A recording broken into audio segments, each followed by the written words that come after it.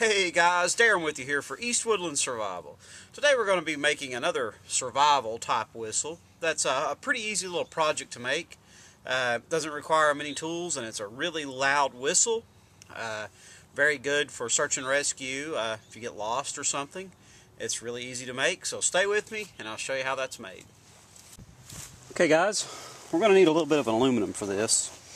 Let me get my camera adjusted here a little bit now. Okay guys, this is a pretty easy project, just using a piece of aluminum. Sadly, you can find aluminum just about anywhere.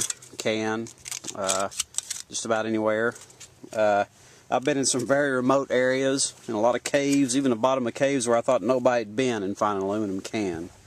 So what we're going to need is a piece out of this about 2 inches long and about 1/2 inch wide.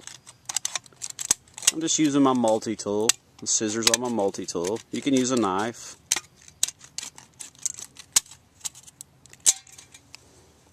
We're going to get a strip about like that, and we'll square this off good.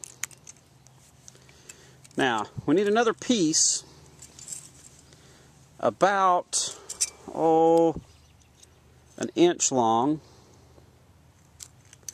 to where we have 2 pieces like this.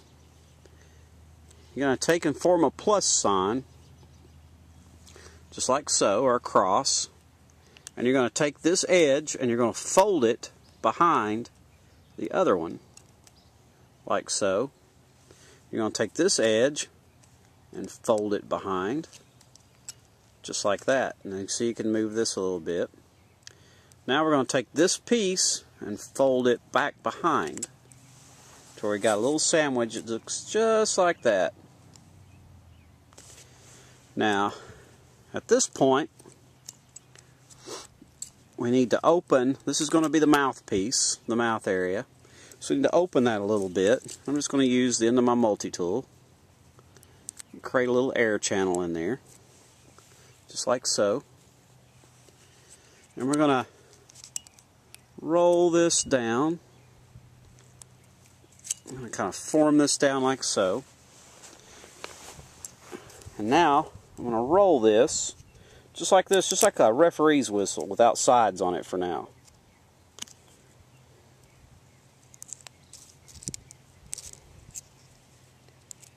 Okay. I think that's called a P whistle, like so. Now what we're going to do is we're going to form the sides using our thumb and our forefinger. And we're going to leave a little bit of air gap at the top up here, like so. And then that's how loud that thing is. It's a pretty loud little whistle that you can make in just a few seconds for rescue signaling. All you need is a small piece of aluminum can or something. Really easy project to make, kind of fun, and be great for search and rescue if you're lost. They'll be able to hear that over a long distance. So guys, I appreciate it.